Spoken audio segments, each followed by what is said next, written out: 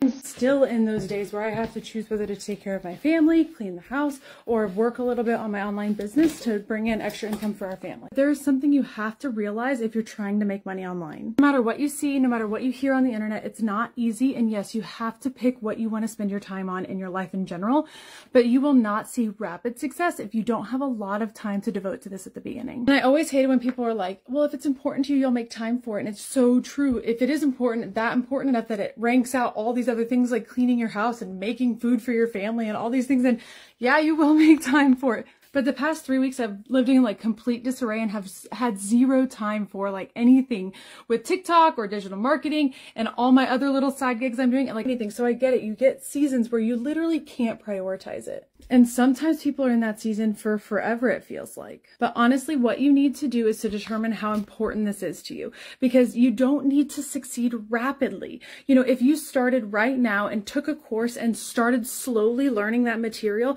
yes, it may take you a year to get everything going because you really don't have time. But honestly, in 1 year, you'll be so much further ahead than you are right now. The quickness doesn't really matter.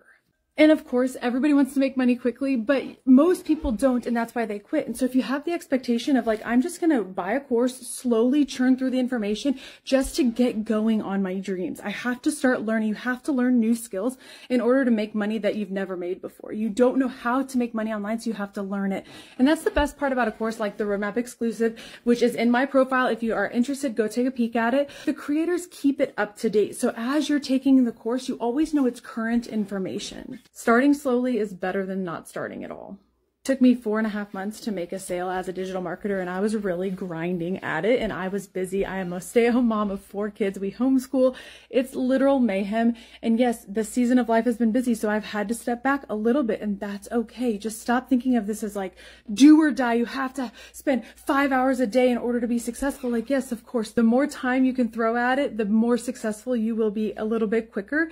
But honestly, don't let that be the reason you don't start.